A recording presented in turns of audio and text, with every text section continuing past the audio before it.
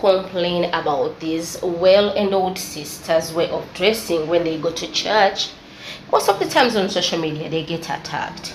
People be like, yeah, you're envious, you're what? That's why I had to pull out my photos. This is me. This is me, Rose. These photos on the left, on the right, that is me. I might not have a body as enhanced as these sisters, or this sister singing, but I have taken myself to be a well-carved woman, a well-endowed woman, as people say it. But there's no way on earth I'm going to go to church dressed up like this. Not even in this way. Like to some people might say I'm decent in these pants, blue pants and whatever. I am non-decent for church. People, we should have a conscience on the way we dress when we go to church. Let us respect church.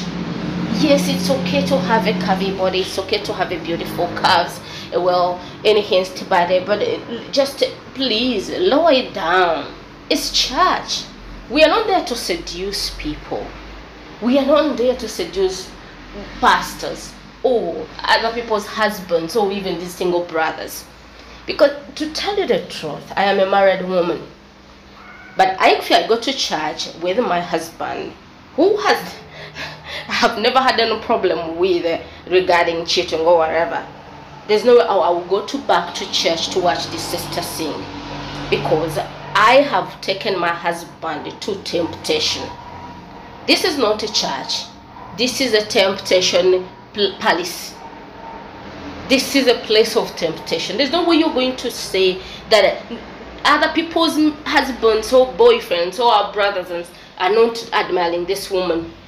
The place where I got this video, it's a YouTube video where the guy was asking, most of the people in the comments were asking, like, and I'm talking about men in the comments, they were like, where is this church? I want to go there. I just want to go there. They just want to go see this woman sing with all her calves and hands like that. This is Africa, man. This must be Rwanda or South Africa. We have other ways of dressing. We have culture wears. We have even other decent and elegant ways of dressing. You don't need to have to put on a body-hugging dress to go to church and sing. Imagine you're going to... I cannot dress up like that when I'm going to be seated at the back seats of the church. Imagine going in the front to hold a microphone and start singing. Let us respect church, people. I put here my photos for you to know, say that you're jealousy, Rose, you're envious, you're what? I have a beautiful body. With this body, if I go to church and stand in front and start singing, people will all be salivating. But I cannot do that to any brother or sister because I know they are there to worship the Lord. This is not worshiping the Lord. This is putting on a show for everybody to see me. I'm going to go there. I'm going to go dressed like this and everybody's eyes will be on me. This is it. This is how all these other musicians will dress up when they're going for a show. Eh? This is so indecent. Even a slit behind on such a body-hugging dress.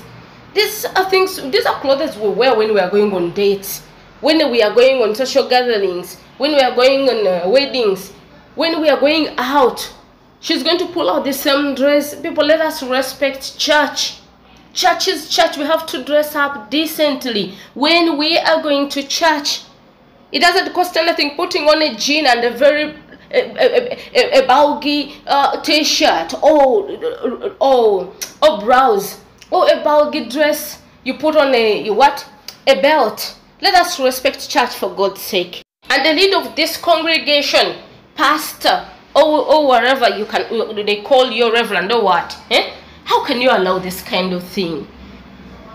If we don't respect religion and culture, our grandchildren are going to find nothing.